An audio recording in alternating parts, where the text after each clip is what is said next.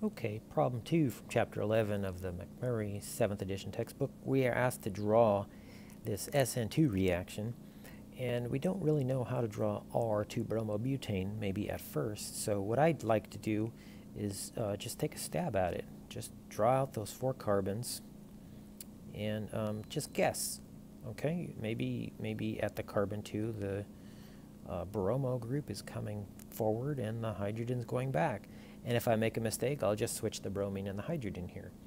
So let's prioritize the groups. Hydrogen's pretty light, bromine is massive. Because carbon 3 is connected to more carbons, that's priority 2, and this one here is 3. So when I drive the car and look to see which way this goes, it looks like clockwise, which is R, and hey, that's what they wanted, so that's good. Now, when I react this with hydroxide, what happens? Well, the hydroxide, remember, attacks from the opposite side as the leaving group.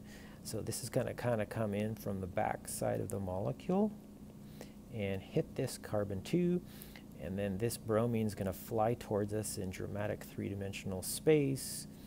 And what we're going to get as a result of that is inversion of configuration at carbon 2.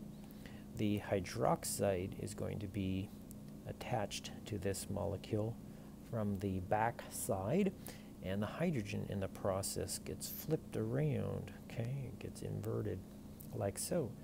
So that's going to be the S molecule. And of course we have bromide, which is the leaving group there, okay? So that's how you do this problem here. Thanks for watching.